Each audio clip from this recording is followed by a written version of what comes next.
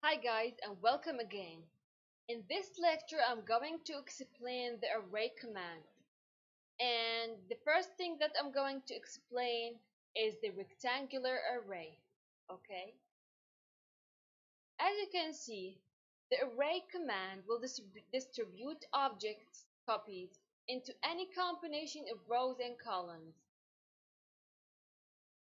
Let's for example assume that we have this circle in here and you want to create an array for this drawing or this circle in a rectangular way. So you go to this command. As you can see, they tell you to select an object that you want to make array for. Right click or enter, and as you can see, the array has been created. You can modify and change the properties of this array, whether from these arrows, these points and joints over here, or from this palette that has appeared to you. As you can see, we have four columns: one, two, three, four, and we have three rows: one, two, and three. Now you can change it, for example, to three, click enter. You can change this for five, click enter. Zoom out to make yes.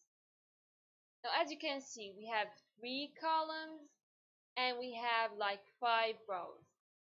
You can change the spacing between the column. You can, for example, make it 50, enter. C, make, for example, 100, enter. C.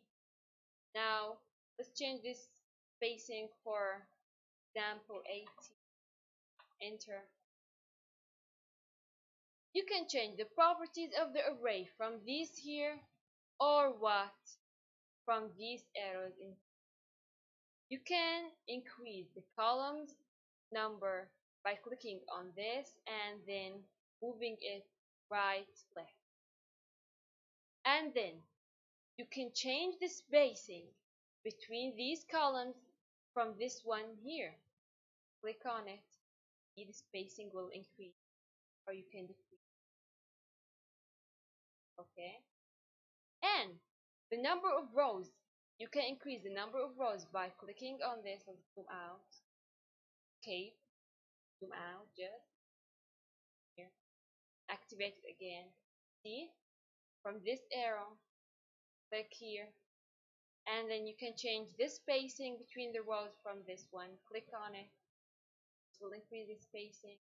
This will decrease the spacing. As you can press escape, and the properties will be all set. And this is how you create a rectangular array.